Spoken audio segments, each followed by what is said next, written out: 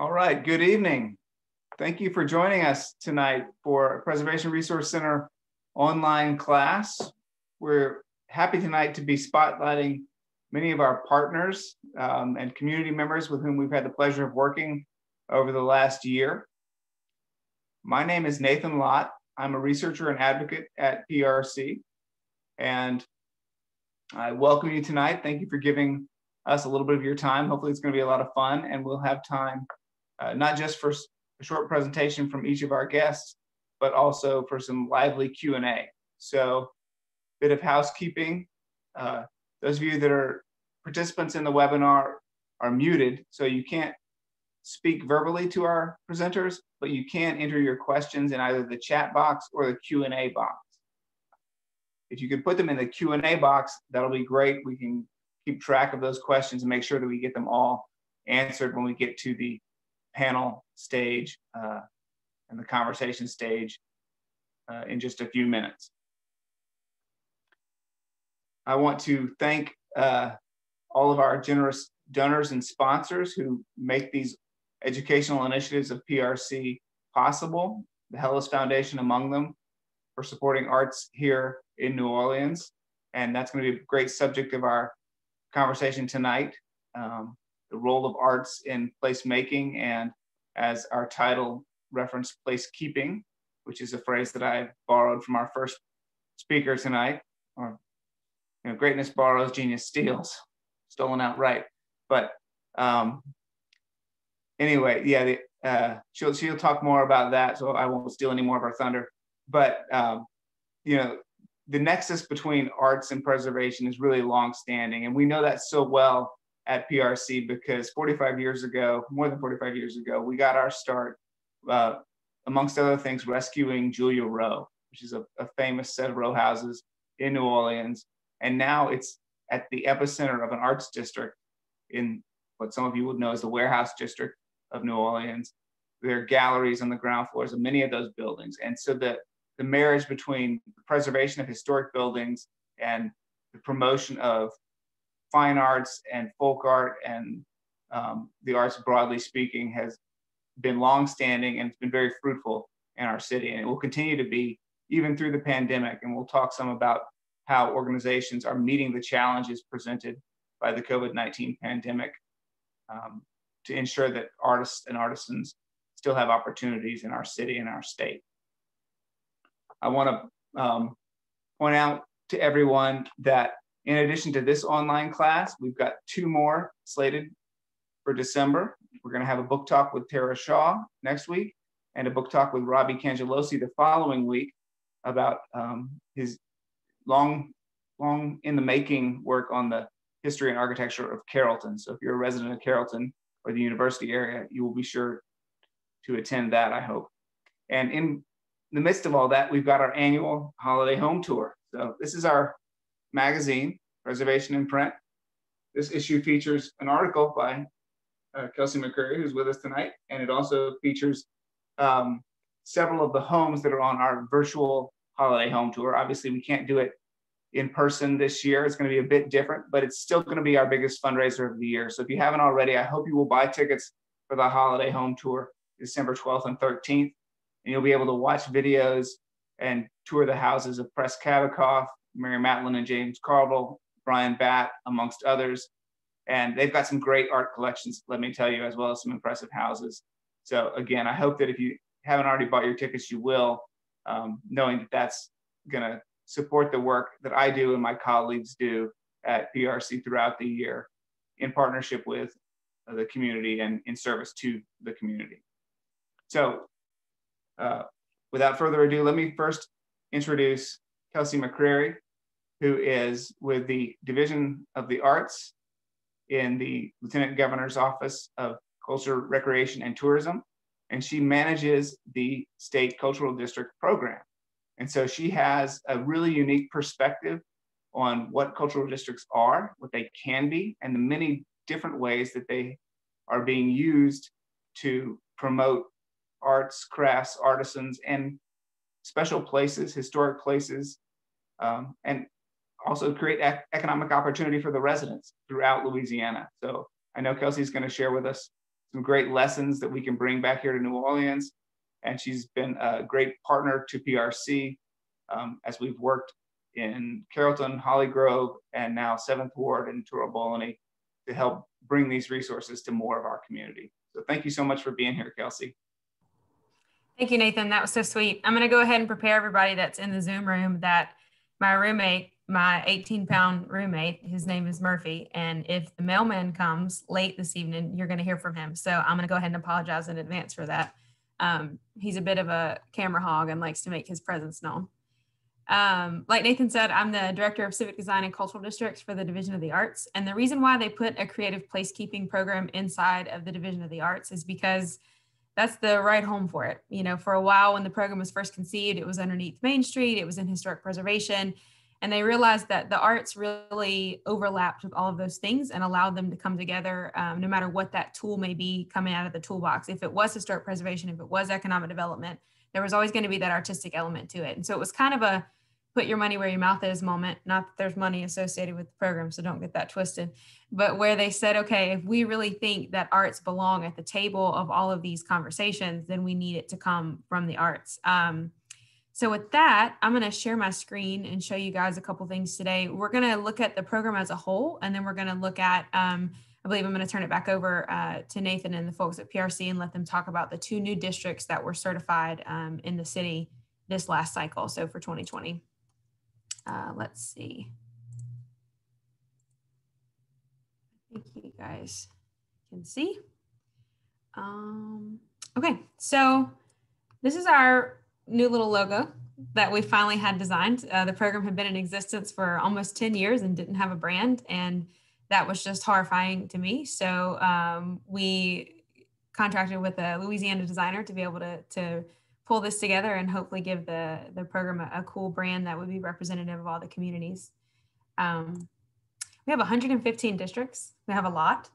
I know Louisiana is last in a lot of categories, but we're first in this one. So you guys can start to tout this whenever you talk about our state.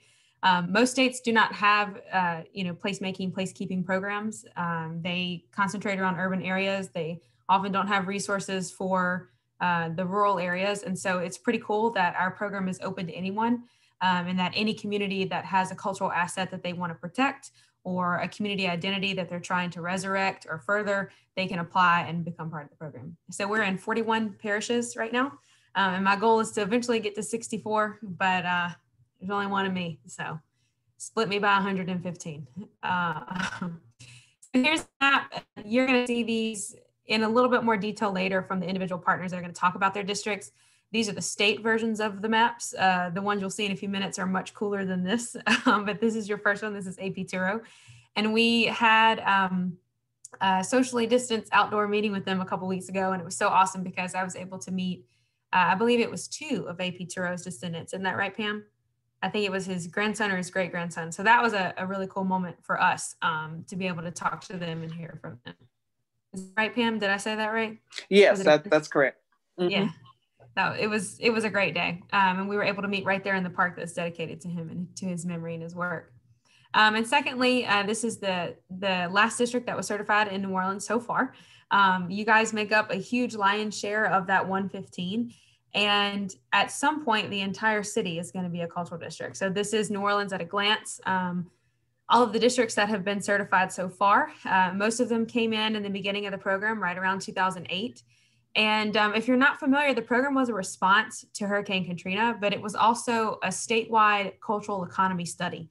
And that's before creative economy, cultural economy, all those weren't buzzwords yet. They were starting to figure out that artists really contributed to the GDP and to the economy, go figure. And so a study was actually commissioned back in 2004.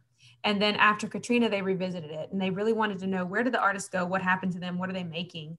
And so from that study, some of the recommendations were for the state level agencies to partner with those municipal governments to enable those communities to bounce back. And so there's 2 incentives associated with the Cultural Districts program, one of which, of course, most of the people on this call are probably pretty familiar with. It's historic tax credits. And the other was a tax exemption on sales of original artwork. And I won't dive too deeply into those because that's it can get complicated. And today and tonight, I really want us to focus on some of the other types of projects that can come out of retaining a cultural district certification. This is a lot of text, so I'm going to blow through it pretty quickly because I think I have like less than 10 minutes and I can talk really quickly. So y'all have to tell me if I need to slow down. The intention of the program, really what it's all about, is equipping that community or that, area of the city with the language and with, the resources that it needs to be able to talk about what it's doing. Sometimes you'll see an example here in a little bit. One of my rural communities painted all of their fire hydrants. Well, to them, they were just working with what they had. But what we were able to do is just through a conversation, through a visit, be able to say, hey, you guys are actually, using existing infrastructure to execute a public, art project for wayfinding and signage. And they were like, what? And I'm like, if you're ever going to go after grant money, you have to be able to talk about the things that are already going on in your community. Just a small example there. On the right-hand side of the screen, you see those three main areas where a cultural district lives and moves, okay? These are the things that can come out of it. These are the ways that you can engage that certification and leverage it inside of your community. The left-hand side, those are just really the guiding lights of the program. Things that we want to see come about, things that we hope that people pursue once they retain that certification. Now, these are the things that are most likely achieved. They're not concurrent. They're not, in a certain order. You may get one of them and not the other. You may lose one. We hope you don't. But I don't want to, make you think that this is what has to be present all the time.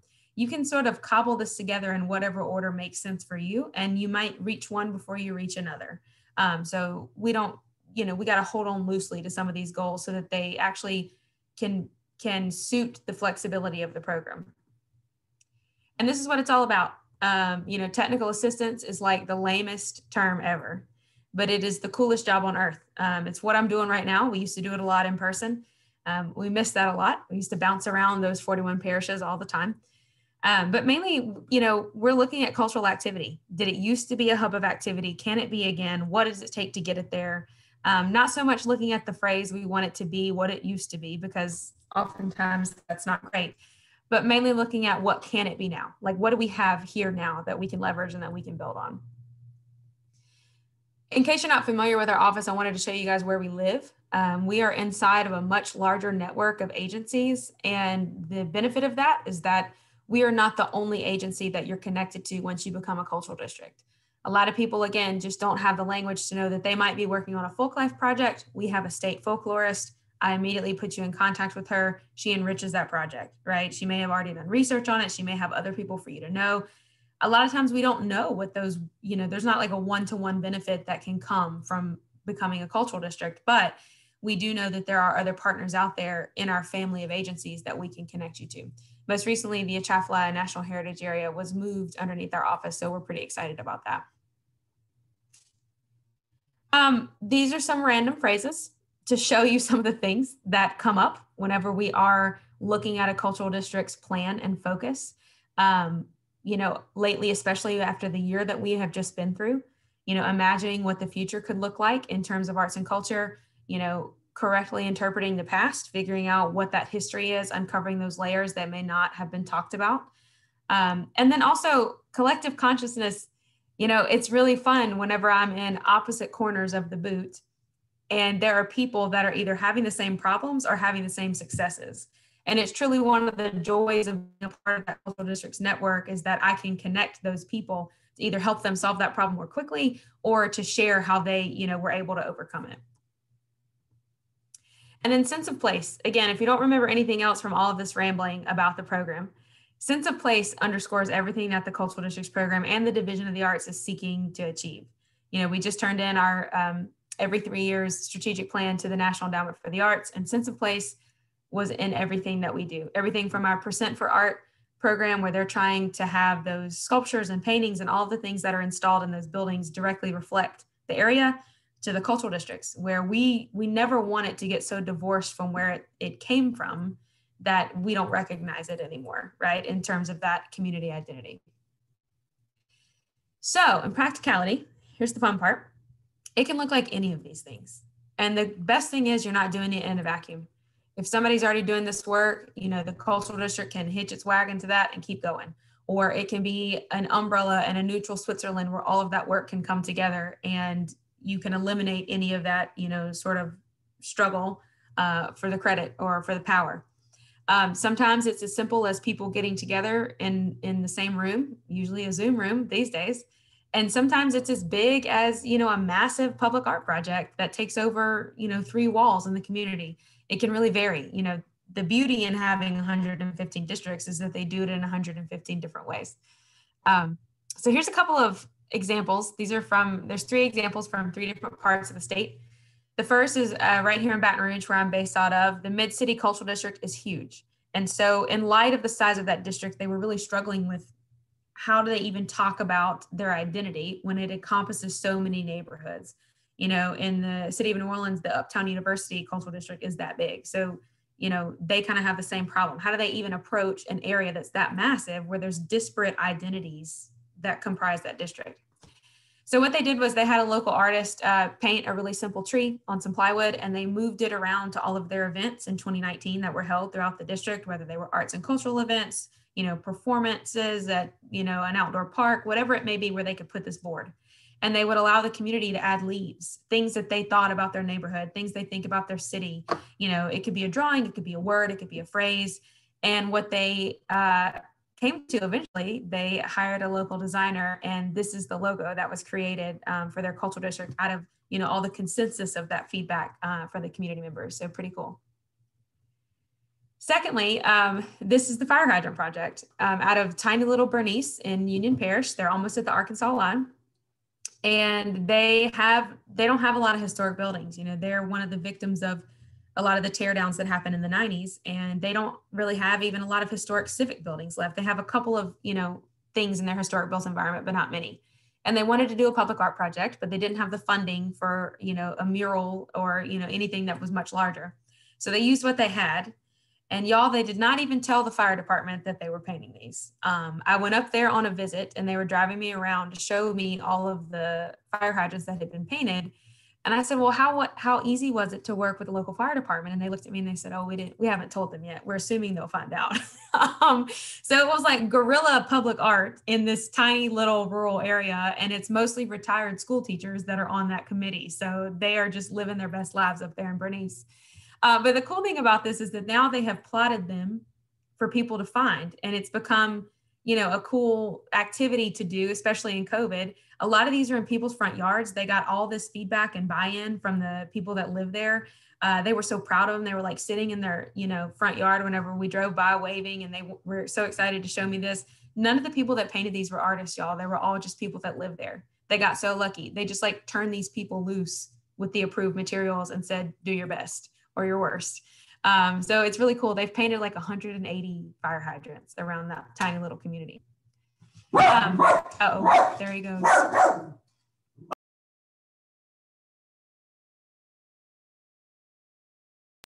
We're on high alert today. Lastly, in Ruston, they are a predominantly white community. There's not a lot of evident diversity in that community. So one of the things they wanted to do was to highlight some of the ethnic foods that are in existence there that people may not be aware of. So the Cultural District brought together the Tourism Bureau, the Mayor's Office, the Main Street community folks, and they all got together and they said, what can we do? And so what came out of that was Ruston Cultural Eats. And so what they did was they had these people that they'd done the research on almost from a folk life perspective. Just a second. Let me try to get his attention.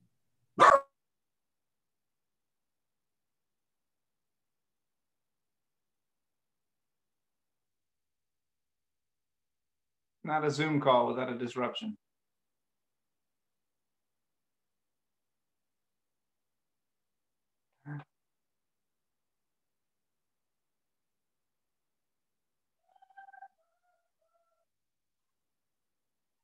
All right. We'll let Kelsey get her dog back in the crate or kennel here and give her just a moment. Again, thank you everyone for joining. Probably a few people joined since I gave the intro, so appreciate everyone's time. Kelsey? Okay, let's try it again. I got my child under control, somewhat under control. Thank y'all for being patient. So anyway, a really cool project for them. Also could be something that could be adapted to be COVID friendly. And I think that's the most important thing, is that as we're looking at and how we're gonna move forward, figuring out how can we make these events appropriate, how can we make them safe, and while we're still executing according to the principles of the program. Next up, we're almost done. This is another great activity that you can do that's totally free. We had somebody track their activity in Arnaudville. It's also a rural area in Acadiana. And they were just going about their business on a weekend with a couple friends, and they tracked all of the spending that happened in that community. And it's a wonderful way, that's a really easy tool to prove the economic value of why you need a mix of businesses, right? You know, one of the highlights of the Cultural Districts program is trying to figure out what is the impact that arts and culture has on these businesses that aren't necessarily cultural in nature, like the hardware store, right? So it's something really easy that you can do that's almost just like a little narrative of some community champions as they're moving throughout the community. So lastly, I always end with this. The most important thing is to be honest about where you are in this process. There is a really funny Nebraska tourism campaign where they just owned up to it. The slogan says, Nebraska, it's not for everyone, right? And it makes you laugh and it makes you curious about what is going on there that wouldn't be for everyone. And so the intent of the Cultural Districts program is really to hone in on that identity and get honest about where you are in that process and what needs to come next. And then just get on the train. If there's already work happening in the community, it may not be exactly what we want in the long term, but in the short term, let's roll with it. Let's be a part of it. Let's help it, right? Let's amplify that. And I find that's really hard whenever we almost have analysis paralysis where we don't want to step forward because it's like you don't want to really, you know, do things the wrong way. But the most important thing is just to get started. And then look outside your lane. The unique partnerships that have underscored some of the projects I just mentioned, those are just 3 projects from the last year. There's so many more examples that we could have. There's so many more examples even, you know, from the city of New Orleans that we could list here, but most of those are successful because they looked outside the norm in terms of who to partner with. Another thing we encourage is to get off the hater struggle bus. You know, I was standing in line in the airport in Dallas to fly back last year, and I overheard somebody telling a military officer who was being reassigned to Baton Rouge, who was coming from Hawaii of all places. He said about Louisiana, he was like, "Oh, it's not a terrible place to live." And I just thought to myself, man, people don't realize the power of being a brand ambassador for where they live. You should never say anything negative about where you're currently living.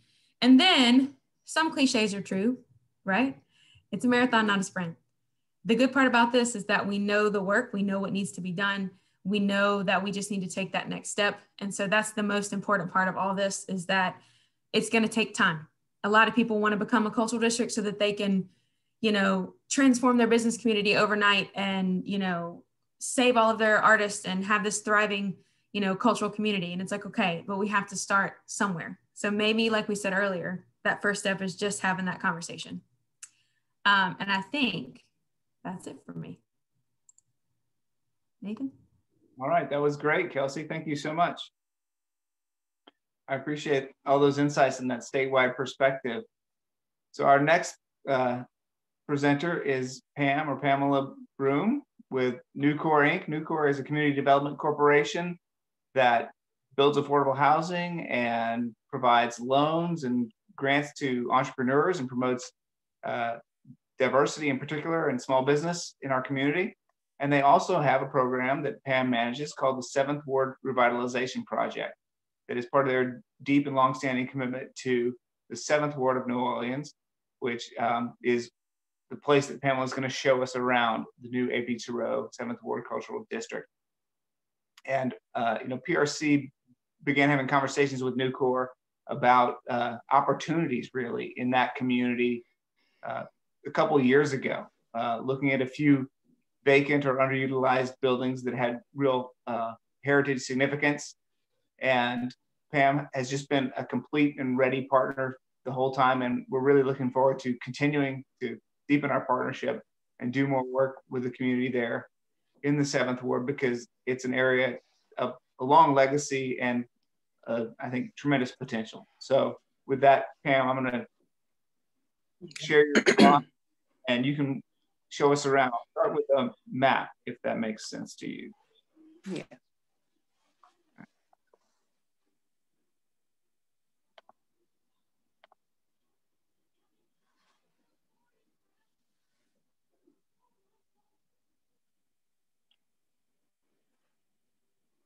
Okay, good evening, everyone. this is a great opportunity to share some of the most exciting work that I'm having an opportunity to be engaged in right now.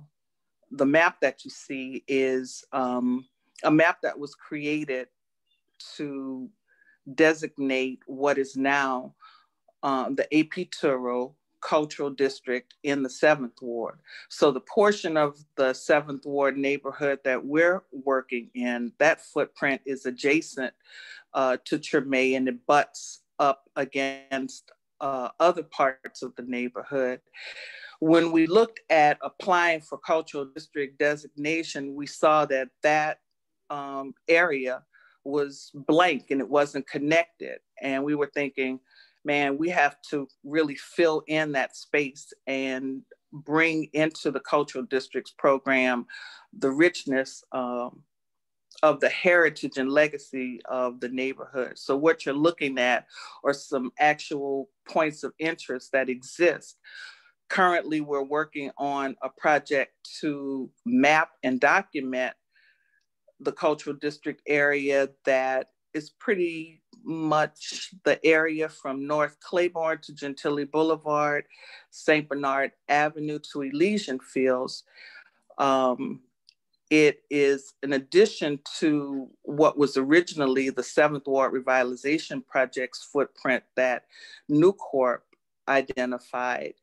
And what's exciting about it is that we have so many anchor institutions that are connected to intergenerational wealth, educational as well as community-based, from Nora Navra Historic Library in the neighborhood to St. Augustine Senior High School. Now the Good Shepherd School has located in the area, as well as we have the historic Valina C. Jones School building that has been sitting vacant since 2008. And we're really interested in getting a lot of support around adaptive reuse or revitalizing that building.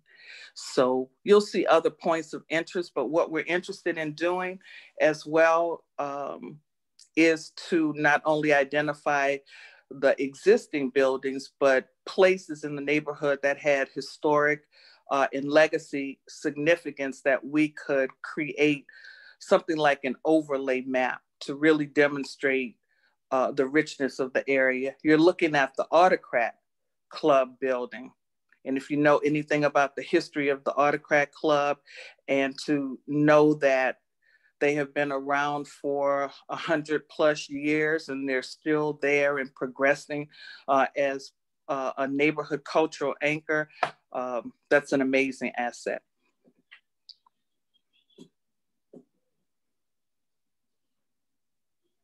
That's St. Augustine High School. It's on AP Tureaud Avenue. And as I said, it's one of the cultural, historical, and educational anchors. I understand it's one of, if not the oldest, Catholic African-American male high schools in the country.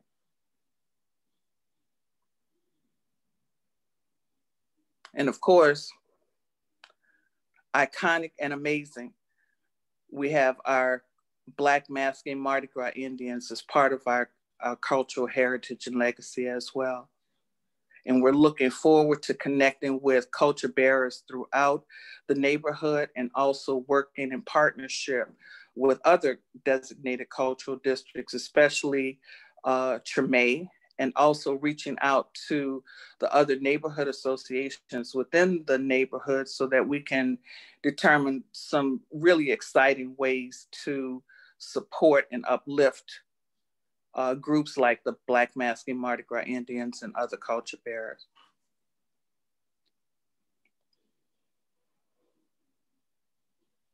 This is St. Leo the Great Catholic Church.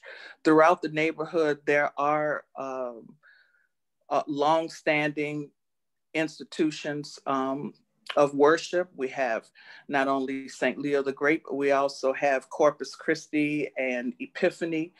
Those parishes have combined, and we're looking forward to working with groups like the Delta Foundation, Delta Sigma Theta, and they have now purchased what was the old Epiphany campus to do community building, arts and culture, educational programming on that site as well.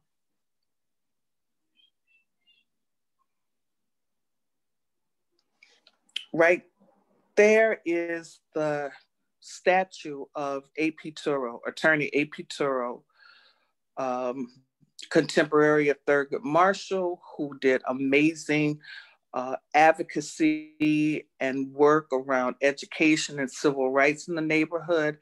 At the intersection of St. Bernard Avenue and A.P. Touro Avenue is the A.P. Touro statue and Civil Rights Memorial Park.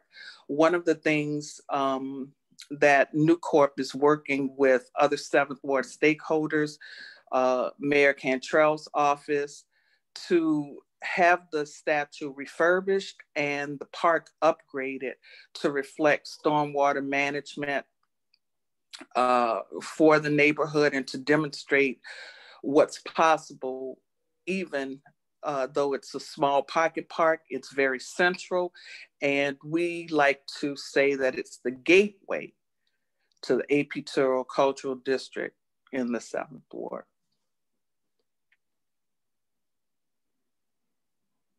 This is the A.P. Touro family home, and it was recently added to the National Register for Historic Properties. And it's right there on Prior Street in the neighborhood.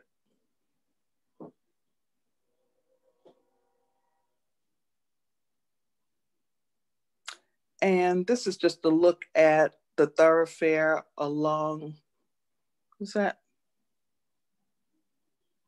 St. Anthony. It's in the neutral ground of St. Anthony Walking Trail. Okay, yes. So that's just one of those visual opportunities. This is just outside Dillard University. Yep. What's that, Nathan? I would say this is just at the northern periphery of the district. Right, Dillard. Right. So this is Dillard University.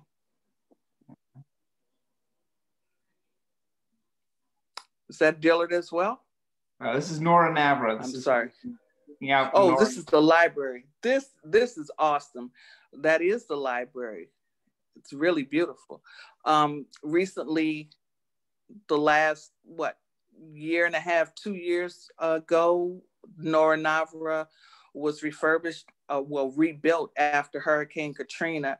And the work is absolutely fabulous, and it is an attractor to all generations in the neighborhood. So prior to COVID, you would come to the library and you would see all of the computer stations filled, the community room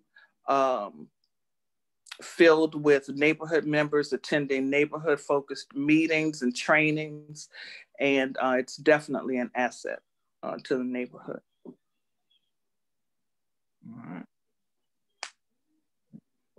This is, I would say, my pet project as part of New Corp. This is the Pharmacia Wellness Hub, and we are developing the Pharmacia Wellness Hub as an intersection between urban agriculture and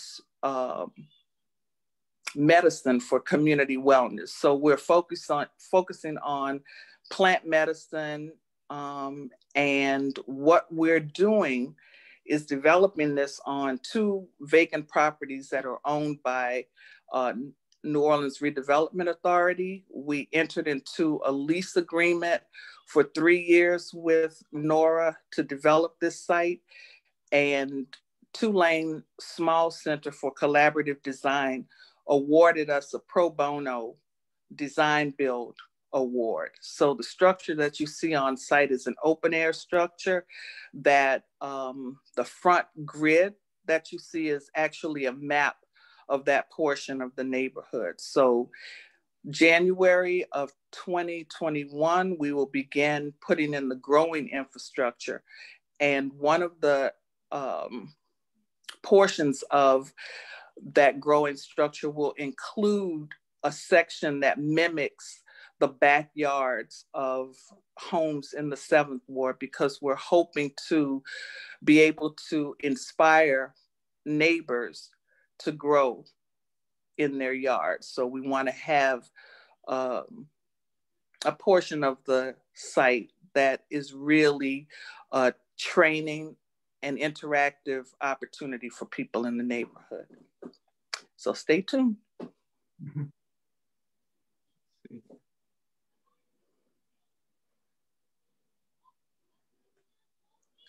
I'm sorry, Nathan, I don't.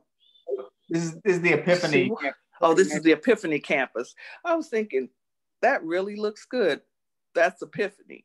So the Delta Sigma Theta sorority, through their foundation, they've purchased that campus and they are in stages of development for community benefit.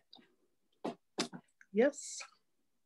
Yeah, it's a great example of a project that might benefit from historic tax credits that are made available. Absolutely. Absolutely. This is the historic Valina Jones site. As I said, it's been standing vacant since 2008. It has a storied history and legacy. Not only did children in the 7th Ward have the opportunity to be educated, their elementary age children. At one time, it also housed the normal training for young African-American male and female high school students that were entering into the teaching profession. And actually, my mother was one of those young people that studied there and got her normal training. And whenever she would say Valina C. Jones School and the normal training, her eyes would just shine.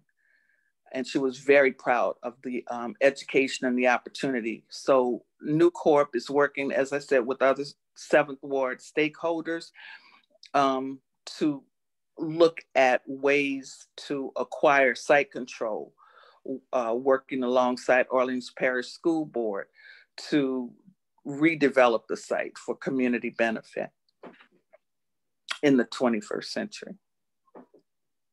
That's fantastic. Okay. Yeah. Some of these are also from the application, just areas of, sort of latent potential within the districts. Absolutely.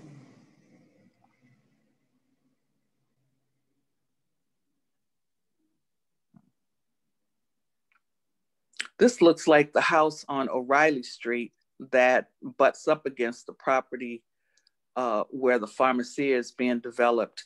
And I have often passed by with Vaughn Fourier, my executive director at New Corp, and we dream about being able to acquire that house and refurbish it as part of the Pharmacia complex. So I'm just putting it out there into the wider universe. There's Hunter's Field. Hunter's Field, yes, and that's the new brain fog. What do you call that? The Nord rec center thing? The rec center, right? Exactly. So Hunter's Field also has a storied history in the community. Yeah.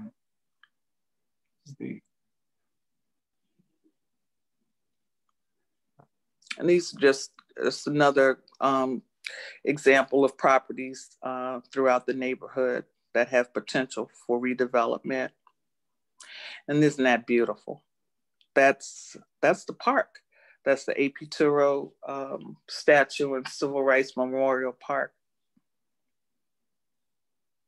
And we're looking forward to working closely with New Orleans Redevelopment Authority to support the revitalization of the St. Bernard Avenue corridor. And as I said earlier, that statue and park are sort of a gateway to that portion of the neighborhood. So thank you.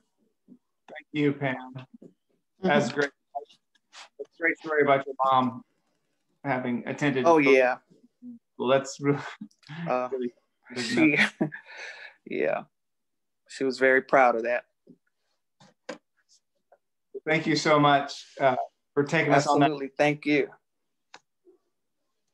And next up is Michael Mancuso, who's going to take us on a tour of the other new cultural district in Orleans Parish, which is Touro-Bouligny. He is on the board of the Touro-Bouligny Neighborhood Association.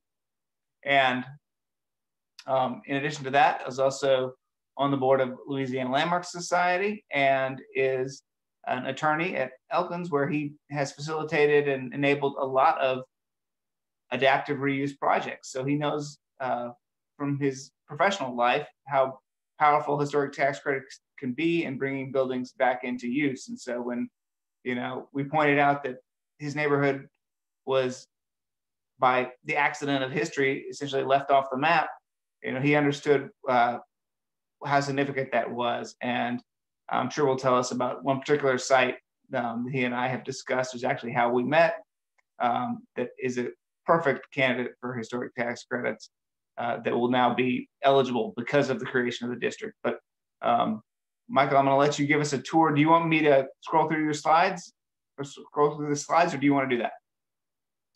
Oh, yes, if you don't mind, you can. Yeah. I'll let you take charge with that in case I don't scroll correctly. But thank you for the introduction. I really appreciate it. And I appreciate all your hard work in putting this together and working with Kelsea, and who met with us to explain some of the benefits. And I said, I am familiar with some of at least for the tax related benefits with this, but there are lots of other, like you said, placemaking and other ancillary benefits to being a cultural district. And, we're really excited in the neighborhood to be part of the program and to brainstorming and trying to think of some ways we could take advantage to the program. And I think right now you have a slide with, the Touro-Bouligny neighborhood. It's quite a large area. It's generally bounded by St. Charles Avenue, Napoleon Avenue, Louisiana Avenue, and Magazine Street. The neighborhood, it sort of consists of, historically two separate areas. One, Faubourg-Bouligny, which was developed as a part along with the property, with Napoleon Avenue sort of as its centerpiece, and which relates to a lot of the street names are related to Napoleon and his battles, like Austerlitz and Milan, and other streets. And then on the other side, closer to Louisiana, those parcels were developed separately. Whereas there had, I think it was her name was Madame Delachaux and Madame Avart, who owned or the property owners who sold and subdivided those lots. And a lot of the streets there that were created from that were named after them and their relatives. And so it's a little bit of an interesting history. So those two separate areas have come together to form the Touro-Bouligny that we know today. And I said, and just in general, I said, really the neighborhood sort of a microcosm of New Orleans in the sense that it contains, pretty much a wide range of uses and that you could find everything from, sort of large institutional uses with Touro Infirmary, and there's lots of commercial space associated with that. I'll go through the slides. And then you have historic elements like the St. Charles Avenue streetcar, which bounds on St. Charles Avenue, and you can see right behind that. I don't know. Well, I was thinking that may be part of the one of the LSU Medical School office buildings, which is adjacent to Touro Infirmary and is part of the sort of commercial and institutional type uses that you find there. One thing, there are also several historic places of worship. You have Touro Synagogue on St. Charles Avenue near Napoleon. Also, there's on Napoleon Avenue, St. Stephen's Church, and we'll see another interesting example of that in a little bit.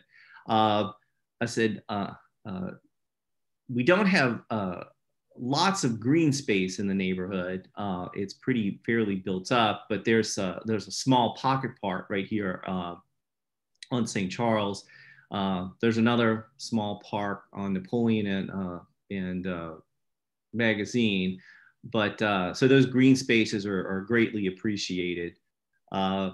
This is another church, the Unity Temple on St. Charles Avenue, which I think is just another example of sort of the diversity and the architectural diversity of the neighborhood. So it's a landmark, is it's so noticeable on St. Charles and very different than the sort of the 19th century architecture that predominates. But it's a really standout building that everybody recognizes.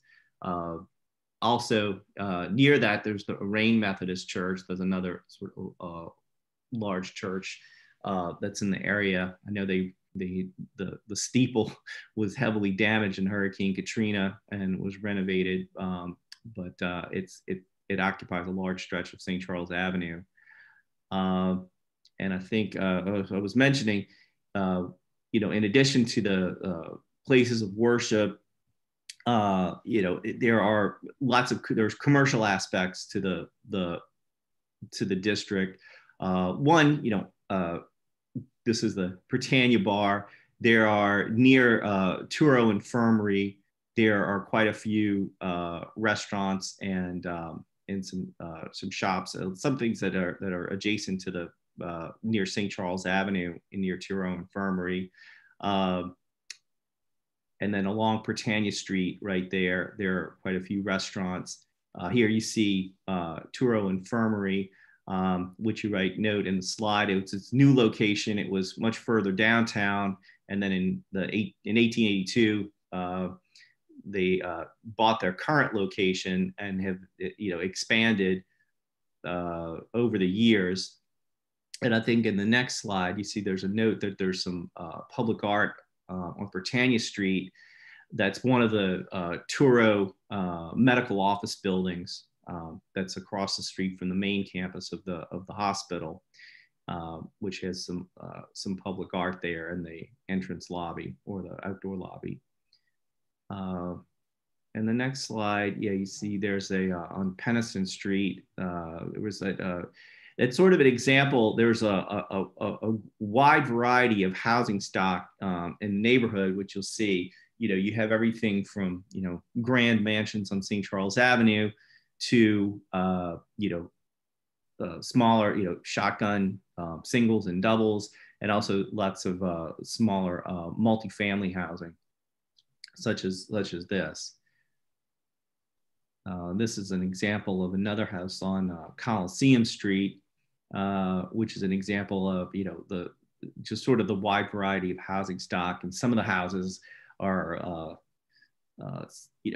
lucky enough to be situated on nice big lots, which are hard to come by in New Orleans. But let's see, if you go to the next one, there's there's the Grant Black House. That's listed on the National Register. One of the examples of the bigger houses in the neighborhood. And let's see, what she said. This is an example. The next slide. This is adjacent to Tureaud. I believe it's adjacent to Tureaud Infirmary on the commercial strip on Britannia Street. A lot of the houses, you'll see this, they're, sort of adjacent to Tureaud. There have been houses, or, originally there were residential structures that have been converted to, office or commercial uses. And this one was quite, a beautiful home at one point, which was converted, which was a restaurant for several years, which closed and has been unused since then. It's become quite it would be quite a development opportunity because it's been abandoned for several years and is in not the best shape. So we're hoping that somebody will take some interest in that and restore that. And I think this is an example of some of the underutilized spaces. These are some office and commercial buildings that are adjacent to the Touro Infirmary campus. I noticed that they apparently are not used, or at one point were used in connection with the hospital, but are not now and would be available for redevelopment.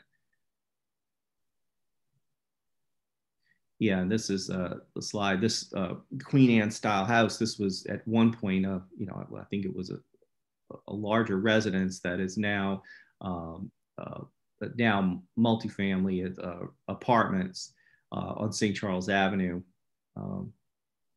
which is another example of sort of the diversity in housing. Really, the neighborhood runs the gamut from small to large and everything in between. And I think the next slide, this is one of the sort of anchors of the neighborhood. This is the McDonough No. 7 school, which is on Milan Street, and now currently houses Audubon Charter School. Right now, there's just a question mark about what ultimately will be the fate of the school. It's currently occupied, but it's slated for closure by the Orleans Parish School Board, and its future is really uncertain. But whatever the ultimate use is, the neighborhood is enthusiastically supportive of an adaptive reuse of that building and preservation of the historic structure, as it's one of the very first public schools that were built with the McDonough funds in 1877. It was designed by William Ferret, and it would be our hope that that building ultimately would be listed on the National Register. There's another Ferret designed school a few blocks away, which is almost identical in design, which was constructed about the same time, which is listed is part of St. George's School and is listed on the National Register. So we would hope that that would be listed on the National Register and ultimately preserved in connection with its the next phase in its use. And I think that's it. Thanks, Nathan. Correct. Thank you so much, Michael. I love that we have in each of these districts, for all of their uniqueness, this commonality of these two great educational institutions with long histories in the neighborhood and a desire for the community members to see those repurposed in a way that really benefits the community. And it'd be great if they can both have some artist lofts somewhere in the upper stories, some studio space, creative folks or craftspeople, because that would be a perfect way to reuse those buildings and keep them in commerce in the community. All right, our next and final presenter is Katie or Catherine Odell, who has been working in Louisiana Cultural Districts since 2017 as a gallery director for Louisiana Crafts Guild. And since 2018, she has been partnering in that role with the Arts Council, managing Arts Market New Orleans. And so some of you have probably been to the Palmer Park Arts Market, which is also in a Louisiana Cultural District in Carroll Valley Grove, which PRC has a long history in. But it has just recently moved to City Park, and Katie's going to tell us all about the ways in which they are adapting to these very challenging times of the COVID pandemic and preserving opportunities for artists, craftspeople, keep working in our cultural districts, and to enable you to shop local this holiday season and do it safely. So Katie, thank you so much for joining us. Yes, yeah. Thank you, Nathan, for having me at an last minute here. So yes, I'm the Associate Director of the Louisiana Crafts Guild, and I work with Arts Council New Orleans, I have a gallery in Canal Place, which is in a cultural district, and I feel like our competitive edge among the mall shoppers out here is that we do get to waive the local sales tax on most of our items for being handmade original works of art. I am gonna share my desktop, my screen here, and get us into my slide share. So with the cultural districts, they do have a definition of what applies as the handmade art. And so with the business that I do, can everyone see my screen? Yeah, okay, cool. Yeah. Okay, sorry. If you want me to, yeah, looks good. I have the present thing on now. So for us, we love it because, you know, it gives our customers an incentive to purchase handmade, because down here it's, you know, a 10% sales tax combined. With it, you know, things aren't always applicable. Like handmade soap is a mass-produced thing. So, you know, things that are clay, sculpture, fiber, glass, all one-of-a-kind things we sell. But with the Arts Market New Orleans, so yes, it takes place in a cultural district. The cultural district became a cultural district in 2017, and we've been hosting the market out in the Palmer Park neighborhood since about 2007, 2008. So it took a while before we could, before our artists at that event could take advantage of the tax exemption on the handmade works that they sell. We are, due to these times with the pandemic, we have struggled as an art community because we can't bring our artists out to events anymore. We can't host those events. You know, right, there was the big hold with the quarantine for it. And just in the past month, we have been able to get back out to markets and safely bring our artists back out in City Park. It has been a struggle working with the city, getting permission to go to different areas, since we're used to being in a park managed by the city of New Orleans. Now we're working with City Park, which is managed independently outside of the city. So we're able to host our event out there. And we do have upcoming events, in-person events, this Saturday and this Sunday in City Park, next Saturday and the following Saturday, all in City Park. And then we've also partnered with the city of Kenner, another cultural district, where we'll be, where we'll have an Artist Sunday event. And all of our events right now are going to be socially distanced, follow those protocols.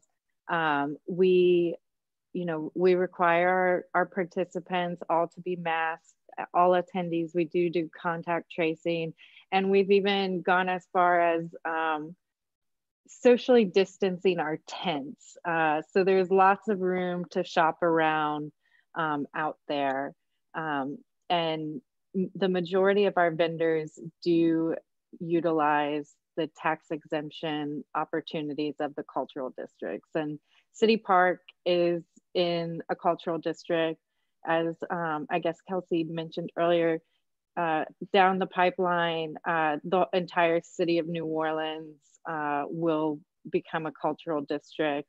And most of the events that I do work on with the Arts Council and Louisiana Crafts Guild, the festivals and events that we do produce, are already in cultural districts. I haven't encountered one yet where I've had to tell participants that they can't waive the local sales tax, even when I'm out and doing events in Lafayette. So when the pandemic happened, you know, back in March, we transformed to hosting virtual arts markets through the through Arts Market New Orleans, Instagram, Facebook, social media. And we just blew up social media feeds on the Saturdays that we would usually take over Palmer Park, and brought the artist's work out there via the hashtag virtual arts market. And that was really fun because we actually invented the hashtag and it kind of took off a little worldwide. There's still less than 5,000 tags of art under it, majority local New Orleans, Louisiana artists, but some international artists have taken ownership of our virtual arts market tag, which was pretty cool to watch, to see that our market did that and got some people worldwide chiming in. It was, you know, as far as events at the beginning of quarantine, when everyone was at home and excited about Zoom, we had a lot of fun, and it was great for our artists to be educated, like educate themselves and do presentations of themselves that maybe they would have never explored before. Here are some screenshots of what artists, you know, contributed to the hashtag or went live on those market dates. We've got, you know, a glass blower, someone taking pottery out of their kiln. We had a jewelry maker show off their work. And then it was great to see more of our artists of all ages, all different backgrounds, getting engaged, going through, posting on their social media and spreading more love on the social media than we had before the pandemic. And it was even great because we even got to see the proof of sales for our for the market while it took place virtually, which was really fun. One thing that's great, interesting about the cultural districts too, in regards to local artists, is that the city sales tax exemption will even, the local sales tax exemption will even be applied to works sold online. So if the artist is an online vendor, but they're based out of a cultural district, they can waive that local tax still on an item purchased from online. And so our online virtual arts market too, we had, it was also fun seeing just different institutions, different brands, whatnot, give us shout out on social media, but still it wasn't as, it was rewarding, but still not the same as meeting in person. So we did a couple of these series over the pandemic, and it was just fun collecting all the memories and seeing how much love, because we don't always get it written down at the end of the day at our events, and to see, you know, people coming back and saying that they still get the experience. We had Margaret Orr comment up here that it was great that we had the opportunity to get workout. And then let me see, upcoming, we're now, you know, breaking through this point in the city where we can start, you know, gathering safely with larger groups. So we do the art market socially distanced. LunaFest will be going on this year, and it will be 2 weekends. Next weekend, the 12th and 13th, the 11th through the 13th, and then the 18th through the 20th. And so instead of bringing everyone, you know, to watch a film, you know, a quick little film out in Lafayette Square, there'll be, you know, something you can just do at your leisure during the evening. It's going to be more art installations that won't be timed. You just go out there and explore. And you can there's already been some of it popping up on the Lafayette Greenway. And and throughout the city that you may have noticed already. And if you go to LunaFet, our website for LunaFet 2020, you'll find more details there. And yeah, if you're looking for more information on the arts markets, you're welcome to find us on Facebook, Arts Market New Orleans, where we have all of our dates for the upcoming markets. And in 2020, we hope to be going back to our old, in 2021, we hope to be going back to our old cultural district out where Palmer Park is. Wonderful.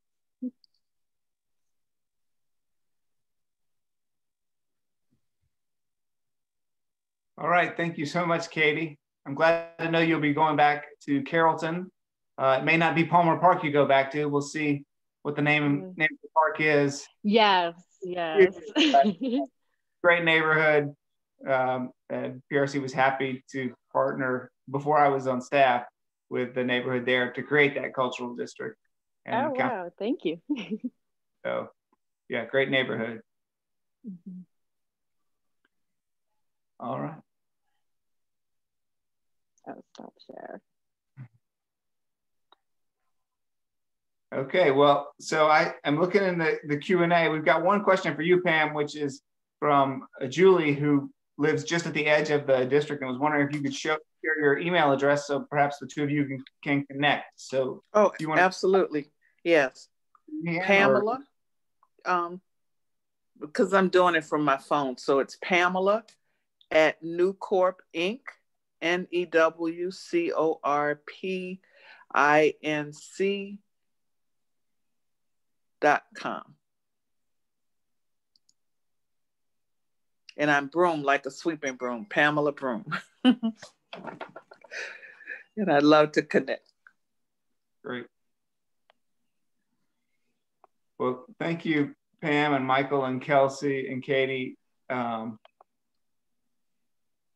These were all great presentations, and I hope that all of our participants see the synergy that is here between place and the built environment, but that broader sense of place, and then the creative spirit that then comes out in arts and crafts and culture bearers. I think of our neighborhoods as kind of like the canvases on which our culture bearers create. You can't really imagine Mardi Gras Indians or a second line in Phoenix. It just doesn't seem right.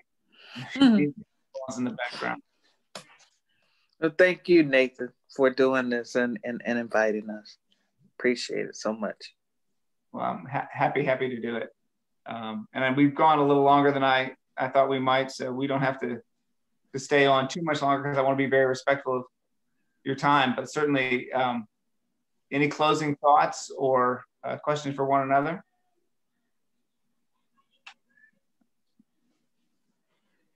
Looking forward to connecting with everybody. Yeah, same here. Great. Mm-hmm. Yeah, New Orleans, as Kelsey showed, really is lucky to have so many cultural districts, and I think that we can do more to collaborate amongst ourselves as cultural districts and as people who care about these issues. So we'll look forward to doing more to facilitate that in 2021. Maybe we can be face-to-face in the same room at some point. Wouldn't that be something? Yeah, one can dream, right? Yeah. Yeah. Well, let me, as I said, be respectful of y'all's time. I won't go on long, but I want to thank Daniil, who is our behind-the-scenes virtual programming assistant at PRC and kind of the tech whiz that made tonight happen. Yay, Daniil. Thank you. Colleagues at PRC. And again, hope to see many of you at our holiday home tour on December 12th and 13th.